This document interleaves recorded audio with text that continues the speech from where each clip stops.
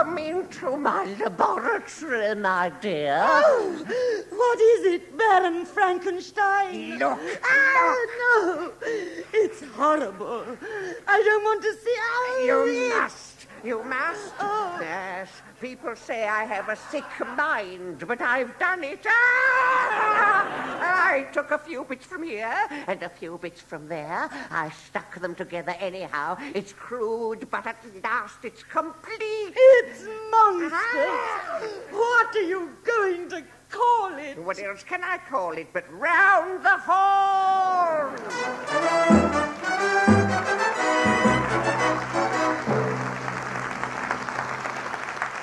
Hello and welcome to the show. Now, today, as everybody knows, is Commonwealth Cenopod Day. And all over London, the bunting is up.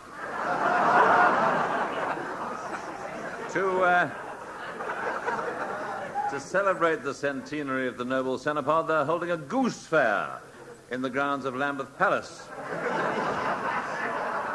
And among the many attractions will be five-a-side mitre fingering, knock a sexton out of bed, guess the weight of a bishop, rabbi shaving in the round,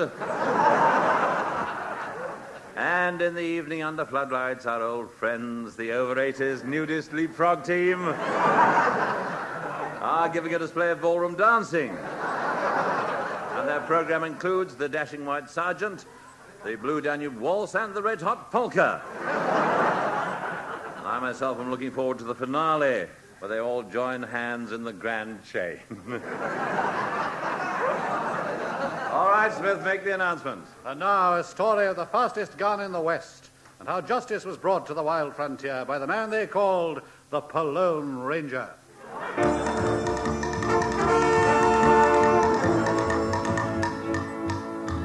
My name is Wild Alf Pubes. I'm an old panhandler. You don't have to tell us, Doctor. One day I was panhandling up the creek, crouched over my pan looking for gold. We won't find any there, huh? All right, yes.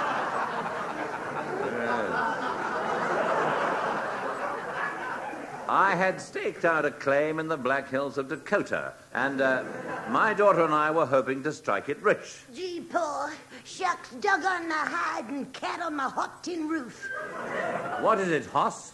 Paul, do you think we'll ever find gold? Oh, but of course we will. But, Paul, we've been out here prospecting for months. I'm plumb tuckered out. Well, plumb tuck it in. And fix us some victuals. Look, Paul, strangers on our land. I looked up as a group of horsemen approached. The leader towered over 5 foot high, including the horse. I took in his sombreroed head, his leather-jacketed body, and his chapped legs. His high-heeled boots boasted ornate silver spurs.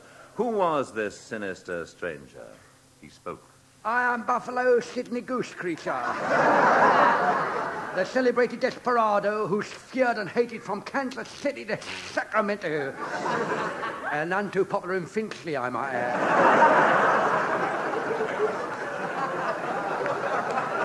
And what do you want of me? I want your land. The railroad is coming through. Soon the Black Hills will reverberate with the sound of the iron horse. And if your iron horse set so much as an iron hoof on my land, I'll plug you more times than the BBC plugged Puppet on a String. Don't mess with me, Pubes.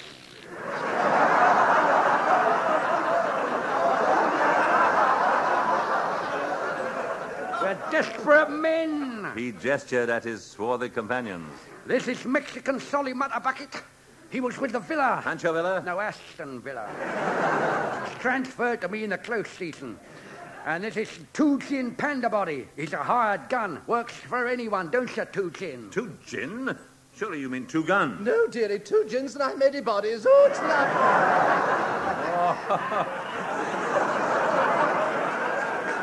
Oh, she's a fine figure of a woman, isn't she? And who are the others? These are my cow hands. Yes. These are my cow feet. And that's me cow heel. I'll give you 24 hours to get out of this territory. 24 hours? Well, to you, 23. Adios, amigos. Adios. Oh, gee, Paul, what are we gonna do? Well, there's only one thing we can do. Send for the Cologne Ranger. A streak of light, a flash of white, and a cry of... Ho-ho, Sylvia.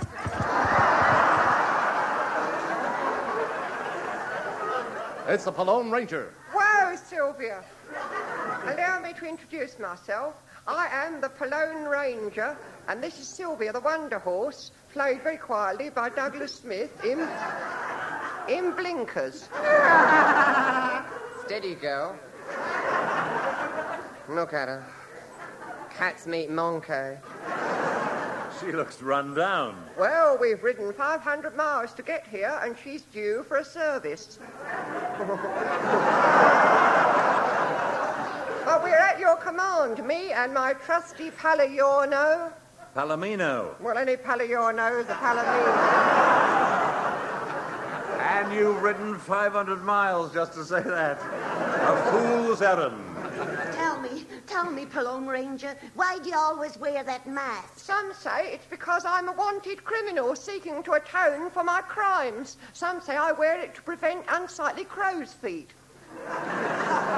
But the real reason is the elastic's caught round my ears and I can't get the damn thing off.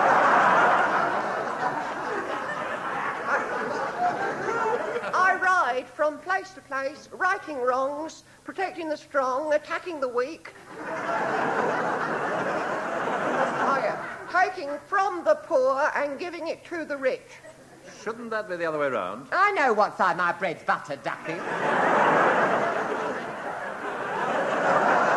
Now then, what is your problem? Well, the wicked rancher, Buffalo Sydney Goose Creature, is trying to drive us off our land. If you can help us, I'll give you everything I have. My land, my gold, my daughter. You drive a hard bargain. But I'll do it. I'll summon my Indian friend, Squatting Duck. Oi, Ducky. You're wanted. I come in answer to your bidding, oh white brother cock. I do. He was educated abroad. Can you find Buffalo Sid Goose Creature for us? I can, oh white brother. For have I not the nose of an eagle, the eye of a hawk, the feet of a gazelle, the ears of a puma, the chest of a buffalo? Let's face it, I'm not much to look at, but I can't half go. I can swim like the fish, climb like the mountain goat, and run like the clappers. Yes. Yes, he sees like a lynx, hears like a roebuck, and smells like a badger. Follow me. All right, but at a distance. The amazing Squatting Duck set off, and even though we were on horseback, we found it hard to keep up with him. He was driving an E-Type. We rode into the small town of Outlaws Creek. Eh? Outlaws Creek. Oh, only when they wear corsets. And while we nipped in for a quick shave and hot towels, the Cologne Ranger swaggered into a bar called The Last Chance and Hearty Beast in search of Goose Creature. It's a Cologne Ranger. Hey, what'll it be? Give me 2 fingers. Of rye, you idiot. I want a drink, not an opinion.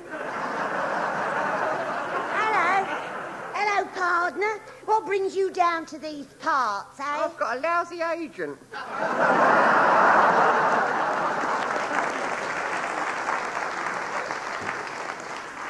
I just thought I'd have a mosey around. I'm looking for Buffalo Sid. Do you know where he is? You know Indians bend? I don't know. I've never bent one. I'll take your word for it. That's where you'll find Buffalo Sid. He packs a 45. Never wears it. He takes a 33. Well, he only packs it to impress the chambermaid. I'm not afraid. I've got a 45 too. Well, to be honest, it's a double-barrel 22 and a half. But I'll 5 o'clock shadow him to his lair and beard him in his den. The scene changes. Come with us now, dear listener, through bosky woods and fairy dell, over hills, over dales, to where the curlew cries its soft impeachment. Oh, get on with it. Stop acting Oh, all right. Goose Creature's shack, some hours later. All right, Goose Creature, we've got the place surrounded. Are you coming out? Sidney's not coming out. Not till he's eaten his rice pudding. Oh, please, Mumsy, please, let's go. No, Sidney, no. I'm not having you playing with that Palone Ranger. He's very rough. Oh, Mum, please, let's go. Oh, well. All right, Sidney. But now listen to your mother. Put your Wellingtons on. Oh, yes, all right, Mum. Thanks, Mum. All right, Palone Ranger, got my Wellington on, coming. The two fastest men in the West faced each other, their hands hovering over their hips. Not like that, Williams, not like that. Then, slowly, inexorably, they walked towards each other. All right, Palone Ranger, you draw her first. No. Draw her, I say. All right. It's ticket number 304. Well done! Goose Creature's hand snaked to his holster, and quicker than the eye could follow, he drew his ivory-handled peacemaker and fired. But the Palone Ranger was even faster.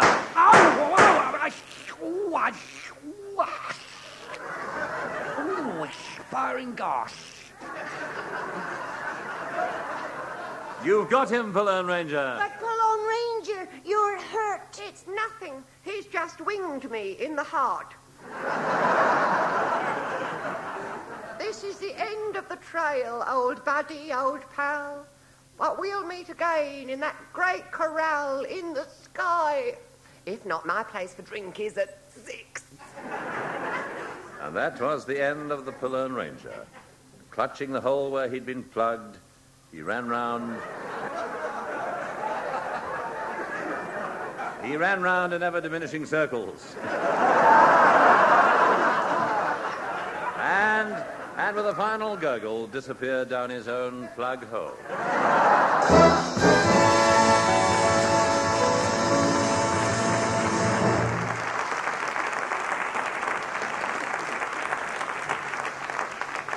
They took him to Boot Hill, and on his tombstone they inscribed this awful warning. Ladies and gentlemen, it's the Fraser Hayes Fox. Zing, zing, zing, zing, zing, boom, boom, hey. Zing, zing, zing, zing, zing, mandolina's gay. Zing, zing, zing, zing, zing, boom, boom, hey. La, la, la, ha, ha, ha. Zing, boom, hey. La, la, la, la, ha, ha, ha. Zing, zing, hey. My heart is back in Napoli. In Napoli. In Napoli. Oh, and I seem to hear again in dreams her revelry, her sweet revelry. The mandolina's playing sweet, the pleasant fall of dancing feet. Oh, could I return, oh, joy complete. Napoli, Napoli, Napoli.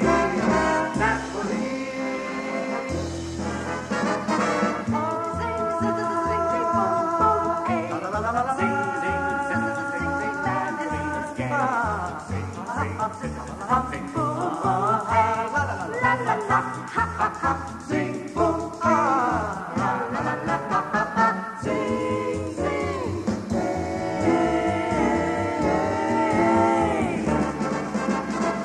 Sing, sing, sing, sing, sing, sing, hey. Mandolina's gay. Sing, sing, sing, sing, sing, boom, boom, hey, la la la, ha ha ha. Sing, boom, hey, la la la la, ha ha ha. Sing.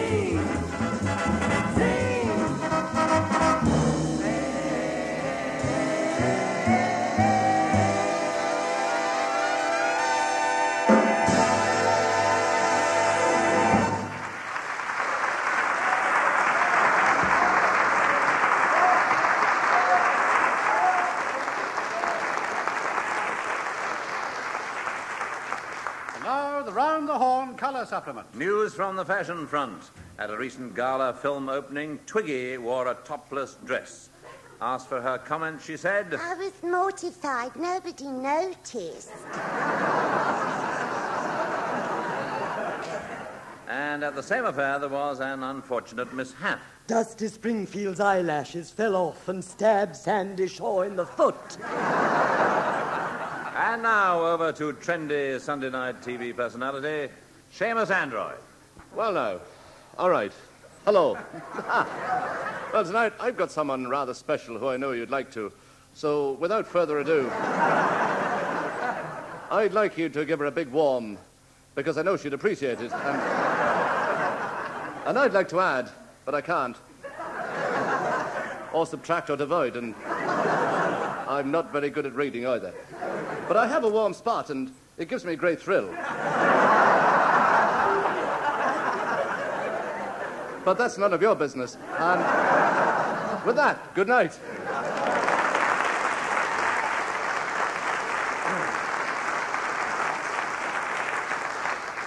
Every Sunday evening, I think to myself, Seamus Android should be living at this hour. Or at least awake, anyhow. Now, this week, the colour supplement turns its bleary eye on the subject of the BBC. Now, what is the BBC? Well, it's something you turn to when you're faced with the cold, grey reality of David Frost on commercial, only to find that he's beaten you to it and he's there on BBC as well. And then there's BBC Radio, the elephant's graveyard of entertainment. Well, to be fair, the BBC are always searching for new talent. Take the script department. Say, our new scriptwriter, Mr. Grant Paddick, J.P.'s mould, Grant Paddick. Yes. Well. Yes. Welcome Thank aboard. you. Nice. Now, I've been looking at some of these scripts you've sent in, and, well, I know you're new at it, but there are limits. I mean, look at the synopsis you sent in for the Dales. The incident you envisage in the bathroom between Mrs. Dale, Bomber Harris, and Dr. Adam York concerning the loofah, the mirror on a stick, and the inflatable rubber duck. Whilst it's not without its dramatic highlights, it would, I should think, be extremely dangerous to all concerned. No, not at all. I tried it out. The loofah snapped, but the rubber duck come through it unscathed. Nice. Yes. Well, what about this scene? You can't have Mrs. Dale and Mrs. Freeman crouched on a bomb site swigging myths. That's the trouble with you lot. You're stuffy and you're hide-bound. You don't want the fresh, clean wind of reality blowing up your corridors of power. You don't want it. But look at this dialogue. No, let me read it to you. You'll get the full flavour of it then. Enter Mrs. Dale in her flimsy night attire. Her bronzed young... Yes, quite. We can skip the stage direction. Mrs. Dale speaks. Why, hello, Jim. Cool, stone me. What a booze-up we had last night. Up the BMA. Oh, my mouth's like the bottom of a parrot's cage. To which her better half, the doctor, replies, "Shut up, you silly old tart. Or I'll give you a mouthful of knuckles." Now, what's wrong with that? It hasn't quite got the nuance we expect. Just won't do, Mr. Gunfutter. Your work is obviously the product of a one-track, degenerate, childish mind. I suppose that means you're giving me the sack. Oh, good heavens, no, you're just the chap we want to write Frown the Horne. Oh. Well, a lot of people think of the BBC as a half-close institution staffed by automatons. And a lot of people are right. But love can still blossom even in such an unlikely place as the sound effects department. Charles, am I disturbing you? No, just trying out a few sound effects for midweek theatre. Don't let me interrupt, but Charles, I had to see you. Well, close them. And over here. Now, what's the matter, darling? Roger knows everything. Everything? About us. He had us watched by a detective. He signed an affidavit to the effect that he's seen us on 4 separate occasions and in the grill room of the Ritz. Come, my dear, don't yourself. It'll ruin your makeup. Here, let me take you in my... and kiss you on this. And dry yours on mine. am I being a foolish little... Charles, I just want to know that you still... me, and that you'll always... me, even when I'm old and... Yes, I'll always. You, as long as there's air in my body. Life will be one long...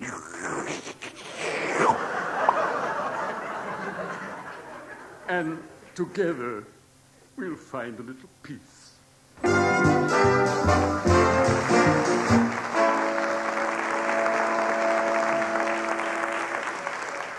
It makes you feel absolutely... Well, it does me, but then I'm just a sentimental old... And talking of... here's Rambling Sid Rumbo.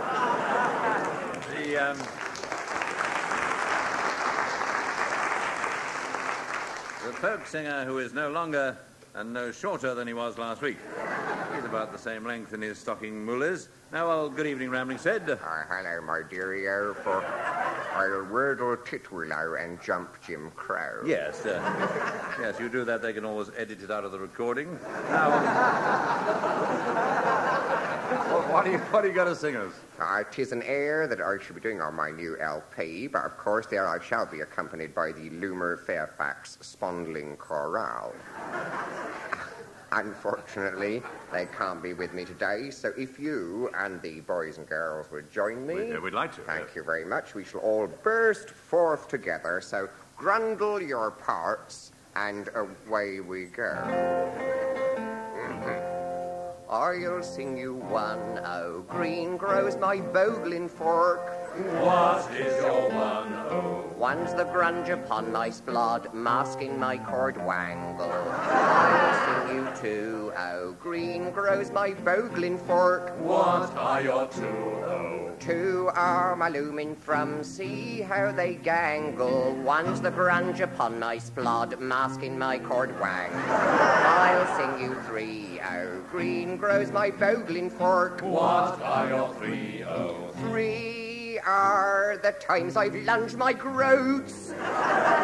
Two are my looming from, see how they gangle. One's the grunge upon my splod, masking my cord wangle. I'll sing you four, oh, green grows my bogling fork. What are your four, oh? Fourth my wordle is bent, oh. Three are the times I've lunged my groats. Two are my looming from, see how they gangle. One's the grunge upon my splod, masking my cord wangle. I'll sing you five, oh, green grows my bogling fork.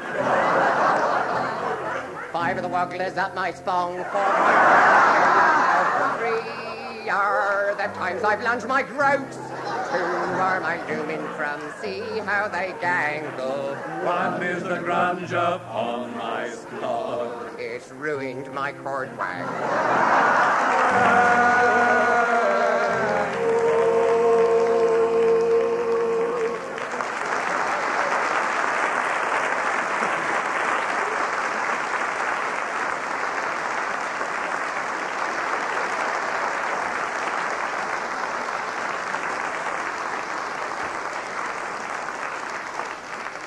Well, that's better out than in.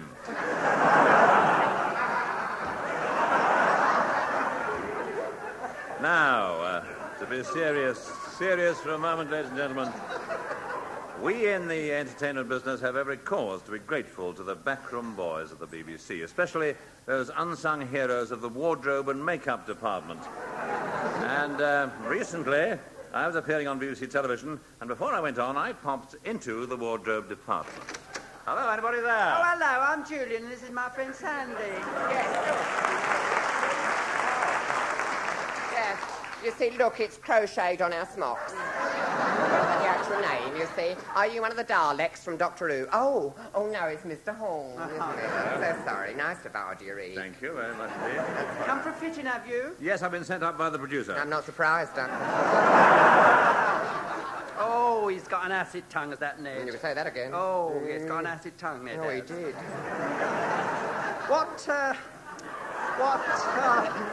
And where was I? Yes. What show? Carried away there. What show are you doing, Mr. Horne? You come for Suivez la Piste? Well, not particularly. No, but if you've got the kettle on, I don't... Oh, he's bold! Oh. And cheeky with it. Yes. What sort of programme are you doing then, Mr. Well, it's an interview programme. You're not on Oh Me Alive.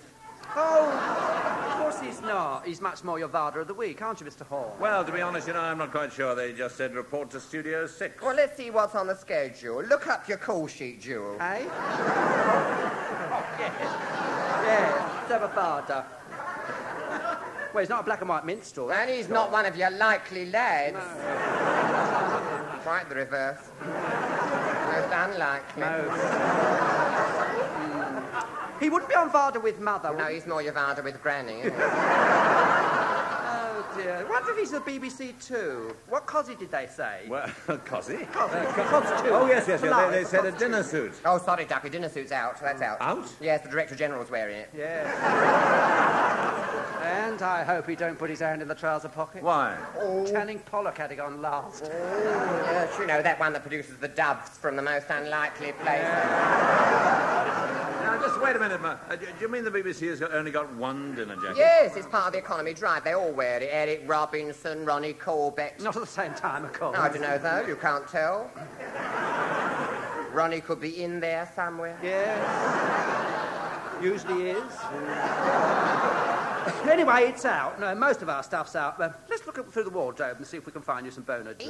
Yeah. What about this? What about this very chiche? Oh, yes. Only been worn once. By Kathy Kirby. You've got much the same measurements. Much. Distributed differently, of course. No, I think not. Well, it's either that or this outfit as worn by Jimmy Savile. And of the two, I'd rather have Kathy Kirby's. Yes. Well, now you'll want your baubles to go with it. Yes. You see, your And baubles. this wig. Your wig. You see, a few jobs of makeup there. Yes, Oh, look at picture, didn't he? Yes, of the sort you buy in Tangier. Well, it's too late to do anything about it. Yes, well, off you troll then. Boner la. Boner. Don't worry, you'll be fantabulous. Yeah, did he say Studio 6? Yes, why? Well, it'll certainly make an impression on the viewers. Why? Let's read in the epilogue.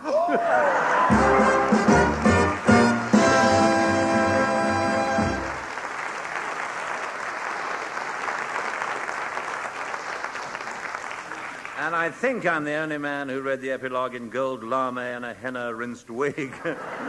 Cheerio, see you next week.